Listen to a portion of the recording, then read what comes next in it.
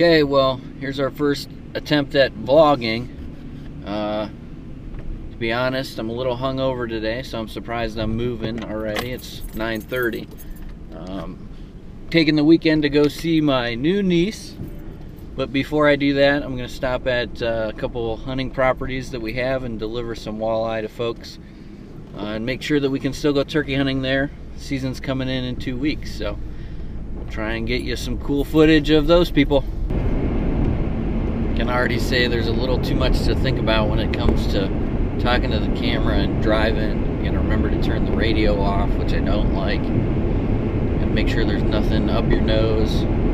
Gotta remember to turn the camera off before you pick your nose. It's just a lot to think about. Pulling into the driveway here, dairy farm that lets us hunt. Gonna deliver some walleye. They've, as you can see, I don't have the camera mounted yet. They've let us hunt, I don't know, the last 3 or 4 years, and I think we've taken 3 birds off of this property. It's a really good spot, so always got to take care of them.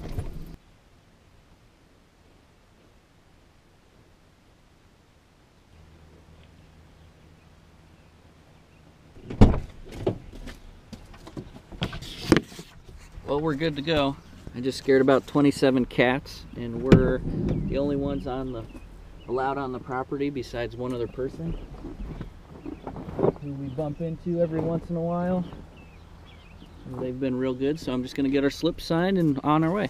Well, 1 for 1 on permission granted for turkey season. We should be the only ones hunting here.